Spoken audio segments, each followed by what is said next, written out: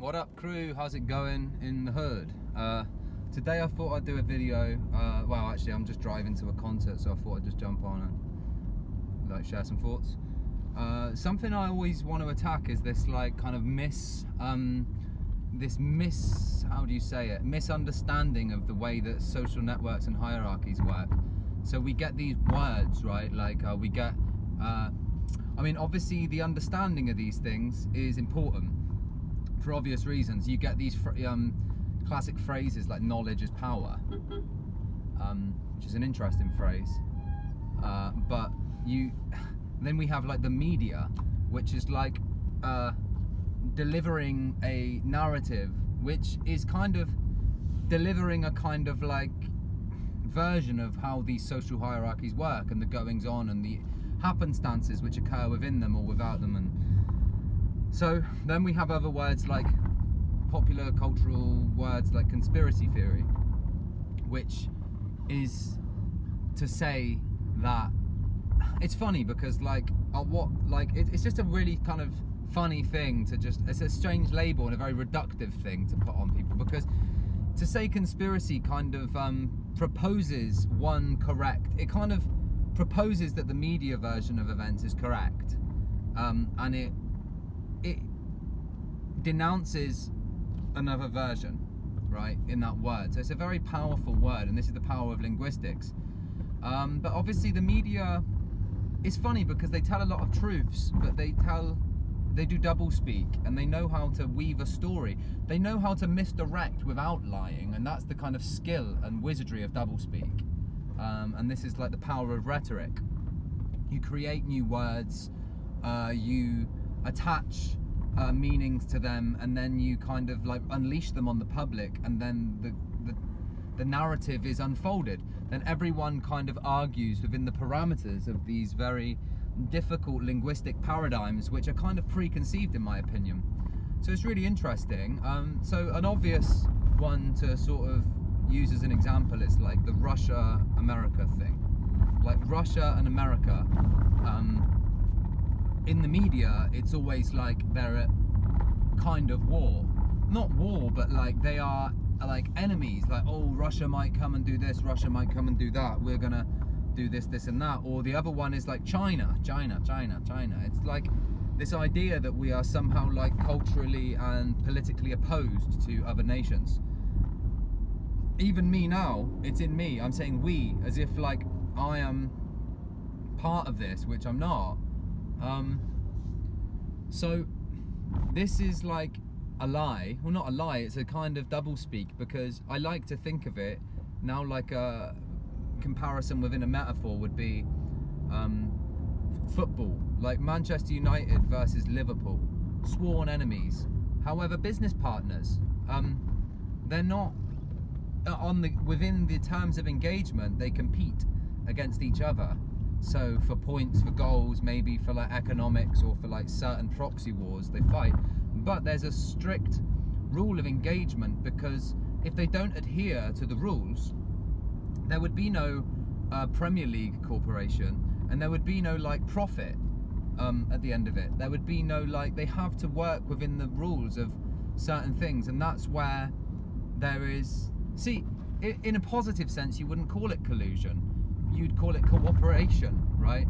So this is how it works as well politically, between people like Russia, between like Apple and Samsung, or between all these other people. They have a shared interest in, for example, Apple and Samsung would have a shared interest in the deregulation of like mining in third world countries. They can partner on that interest so that they can compete in the marketplace against each other. So in some ways they're at odds, and in some ways they're in complete collusion with each other. And it's the same, this is how it works on a big level, but then it's still the same thing when you think about so like the shape of the geometry of hierarchies, right? Think of like how it used to work with like monarchs. This is the pyramid structure of social dynamics, and it's not like, oh, Illuminati confirmed. There's nothing like that, although, you know, that's not to say it operates outside of this law. It's like when one person, a monarch, takes the lead on something, everyone then derives power from that. So being in alignment with that monarch or that leader or that person, it's like this is how the non-physical energies, and it's funny because these things, relationships, they're not physical, right? They're like memory based, and this is how like complex a thing is, but there's a kind of geometry to it. So when I'm trying to think of an example, so it doesn't work when someone says, oh, how can everyone be in on it, when there's like a mass kind of like thing, like let's say for example like a health scare, and people say, but how can all the scientists be in on it?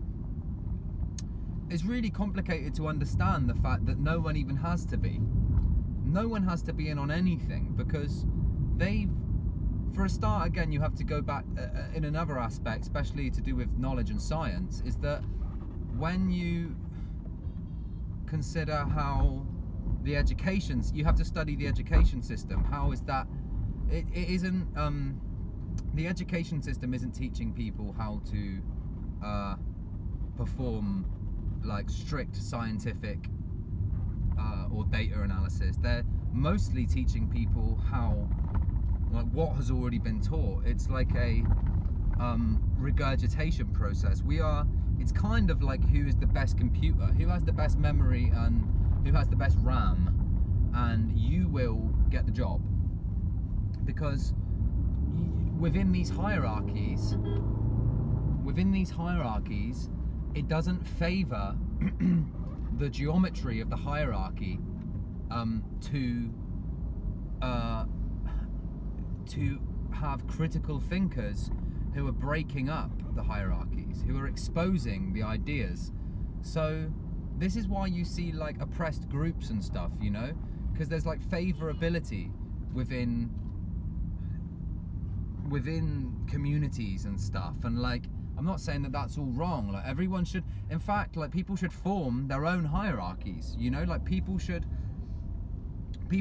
there should be leaders and stuff, you know. It's not like a evil thing. It's not like, but it's funny, I think like the pyramid structure or the triangular nature, the way that it's established, it's funny how in physics that is the strongest structure, a pyramid with the strongest, widest base, and like going up in like to the most narrow point for weight displacement. So in physics it's the most stable structure, but also in the metaphysics of power, it is also the most rigid in terms of our personalities and in terms of like how we operate within society. So that's why I think it's really hard to break these hierarchies and for people to understand, because like the different levels, right? So on the bottom of and this applies to so many different things as well, like that are rolled into it. So it's multi-dimensional geometry we're talking about here, and it's also like metaphoric and conceptual. So you have to kind of like sometimes piece it all together. Like, let me just think. So on the bottom of the pyramid, you have like all the things that are like taught as education, all of the things that are like just considered as like proofs, like foundational knowledge, like atoms, for example, the nature of reality, where we are, who we are, where, who, what, why, all of that kind of thing.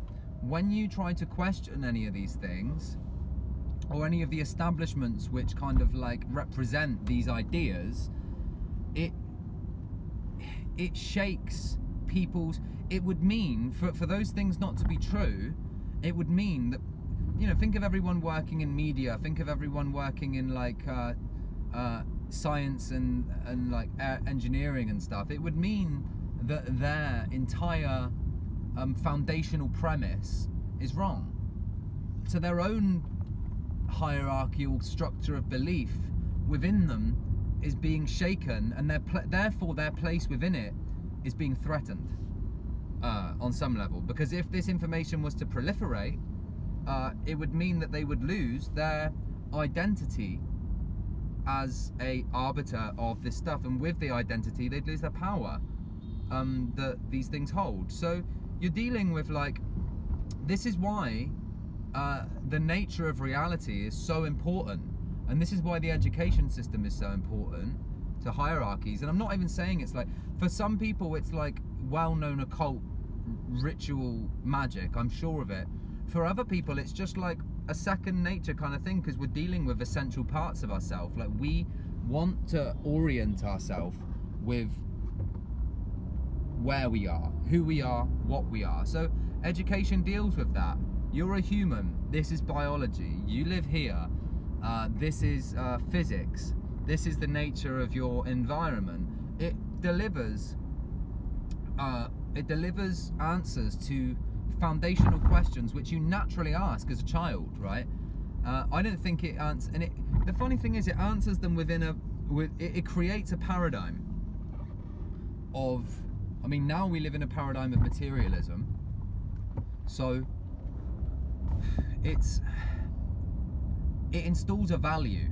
It installs a value system of material, and it doesn't introduce people to or give any value to the transcendentals, which are like, include rationality, logic, spirituality, even math, geometry. These are transcendental ideas that go beyond physical. I mean, I know you can see geometry physically, but geometry exists as information outside of the physical world. We discovered it, like it just exists as a law. You can't say you made it, because the relationship is, you drew it, but then you observed the relationship, like a circle, a ratio, you know, the pi ratio or whatever, the perfect circumference of a circle that will meet itself back at the beginning, is a law unto itself. It's a transcendental object. So when all these things are installed through education, which again, it's not a conspiracy necessarily, because again, I question this, but I am coming to believe, which I don't want to believe this, right? But information and everything that we believe to be true is kind of like, truth has to exist outside of what you know, right? If you want something to be true, it has to have been a truth for you to find. It supposes that truth exists outside of like our creation. We can't just like make something up and call it truth, you know? But like, going back to ideas like the tree of knowledge, okay? Like, when we have these like science and religion debates, we're often confronted with how questions, why, why, and it's knowledge questions. It's answering it from the fallen state of man. Like, this is the tree of knowledge, okay? It's like, you think you can use language and information, which is a product of the reality itself. It's already nestled within the creation of reality. You think you can use that that kind of like transcendental substrate to explain the thing it's nestled in, but you can't, because it's like made of the stuff it's nestled in. Do you know what I mean? Like, the other stuff is already there in place to give rise to this stuff. So information is like fallen. It's not like bad. It's not that information is evil. It's just that it's like comes after creation. It comes after the fact. Like, even me sounding now, even me making these noises and talking to you, I'm using words to explain stuff, but I don't even really know what my fucking vocal cords are doing. They're just there. It's already been made. The body's already there to carry words, to carry sounds. The brain is there to decipher. Like, it's all already there. And we're like arguing within a... So when you say, like, people are like, oh, but like, so like, we'll debate God, like, how, like, like, science can prove God's not wrong.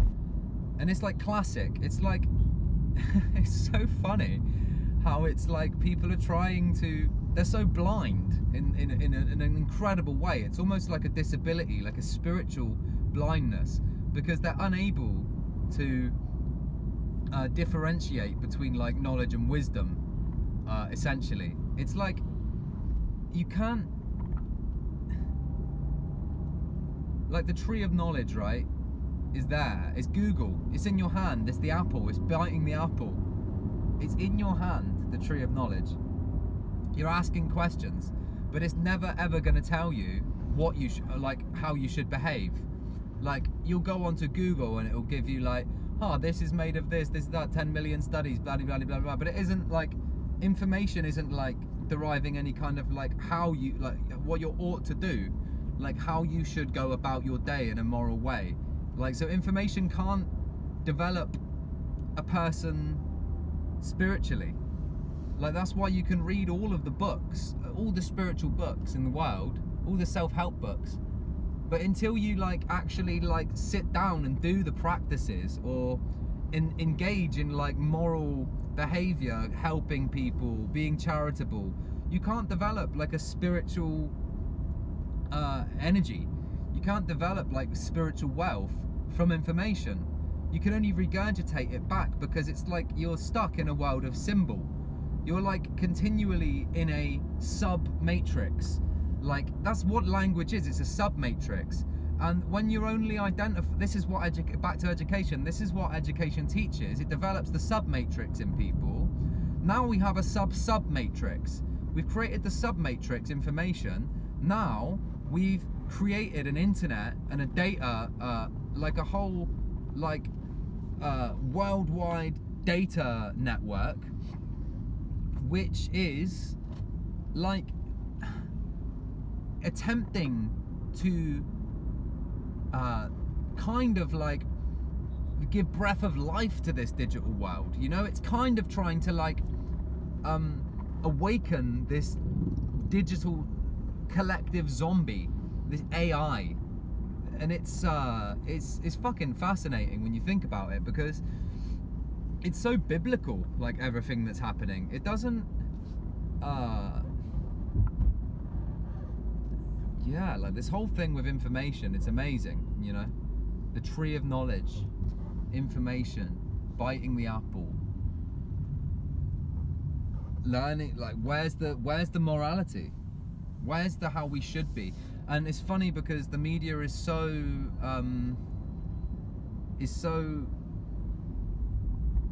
preoccupied with like social politics. Yeah, it doesn't it doesn't like it never really it tells you anything. It never really gives you a kind of like strong sense of the where it's derived from. It's kind of baseless. It's non-scientific, like with all of these kind of like this, like, it's all inverted. It's like the striving for inclusivity is actually delivering the opposite. It's actually like creating homogeny. Like, for example, to be inclusive of, for Muslims and Hindus to be inclusive of each other, they have to accept that their spiritual ideals are in polarization to each other. You can't get everyone to believe the same thing. You have to accept each other, and then it's like the actual truth is you have to accept that like our values are different, which also goes along with like behavior. Like, so Islamic people like are against same-sex marriage, okay? They don't go for that. It's in their book. They don't think it's right, so that's their thing, okay? So for them to be inclusive of in like America, for example, it's like they're telling people to accept Islam on one hand, which is fine, but they're also telling Islam to accept this, which goes against their ideas. So the only way to be truly inclusive is to accept that people can have prejudice, people can have opposing opinions, and actually, you know, that's all right. Within your own communities, you can socially police. You can create